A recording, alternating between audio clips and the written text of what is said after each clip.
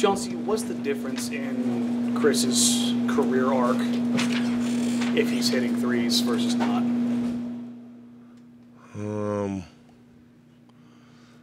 I mean, it's pretty substantial, because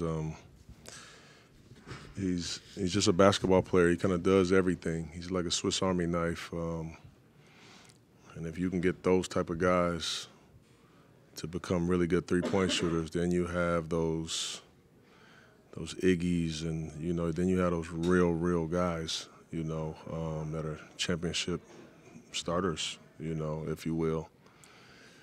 So, I think it's a big difference. And if not, he's still going to be a terrific player, But it's just your ceiling is it's just different. What do you think the difference is between particularly young players trying to figure out their spot as a shooter in the league? He's shooting 43% from the corners, but he's 19% above the break, which you don't usually see that stark of a difference between the two. When you see something like that, does that make you think it's something more mental than it is more mechanical? I mean, the corner three is the shortest three on the floor, obviously. So it's a different shot, and there's so many other things that could bother you, on those wings and at the top of the key. It's so much floor, so many different opportunities that you have when you're in that corner. Most of the court is over with because you're out of bounds. You only got really one side to worry about. So it's just so much other things that could go through your mind, other places, in them quadrants. But when you're in the corner, the decisions are pretty easy. I think that's one thing that makes most players more comfortable there, as opposed to being up top. Up top you can drive right, you can drive left, you can, there's just so many things you can next that. Like in the corner, there's not that many options. So it cuts down your thinking process, but also, it's hard to get corner threes, man, in this league, for that reason. That's why most teams and players shoot better in the corners. But it's a tough spot to get to, and get a ton of them. Through the process of development, how frustrating was that third quarter? The sloppiness, the 7 turnovers. Yeah, it's been our Achilles. It's been our Achilles heel. I think if we go back a couple games, shoot against New Orleans, I think we gave up 31 points off turnovers in games that we are competing in.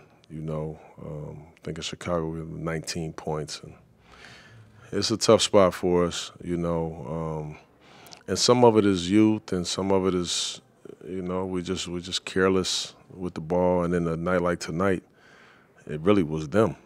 Like those other couple games, they didn't really pressure us enough to turn us over.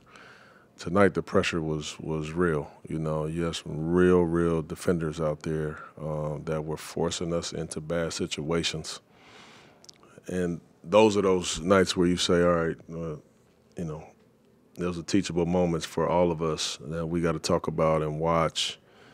But, man, that's where experience, you just hope that you learn from it, But, it was mostly them tonight, and it wasn't just us. We were a little careless, but they turned their pressure up at the half, and it made a big difference. What are you seeing with Scoot these last week or so that he's been back from the injury? He's been up and down. Struggled in some of the games, That's why I wanted to leave him out there, because the more minutes, the better, Whether it's a great game or not, I just think getting him comfortable, because we've seen throughout the year certain moments where he looked very comfortable, where he got so much better, and then, these peaks and valleys, and then you see some where he's turning it over. He's not really reading the game fast enough. We've seen that in the last week or so. So he's been up and down the last week. Have you seen to us, he's been pretty steady the whole year, basically, whether he's playing well or not. Have you seen anything change this last little bit of time with, his process and kind of how he's, reacting to stuff and how he's, reacting to, games that he has that are good or bad? Oh, no, I haven't, man. I'm telling you, he really impresses me with that. you know, because I've been him before, and I wasn't that steady. You know, I was wearing those struggles with, you know, day in and day out. He doesn't. He doesn't. You know, you got to have a short memory in this league, and it sounds very cliche, but it's so true. He does. He has that. You know, I think that's been helpful to him.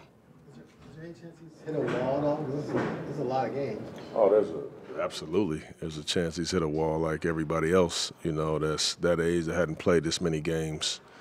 And I know for me, you know, and I'm pretty sure for him too, especially at that position, it's more mental than physical. You know, it's so much to think about every game. Every team plays different. I'm guarding somebody new.